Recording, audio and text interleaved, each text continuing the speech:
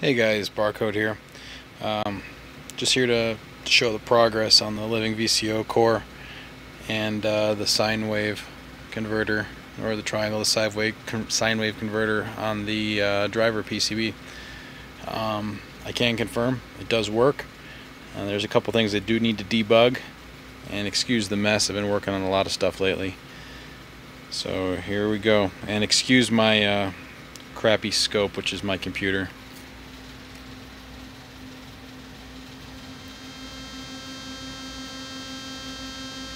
There's the pulse. Pulse width modulation is working. Well, adjusting the pulse width is. Next we'll go to the saw. It's working. And finally the triangle. And I'm going to pause the camera for a second so I can hook up the triangle to sine wave converter. Okay, I'm back, and there's the sign.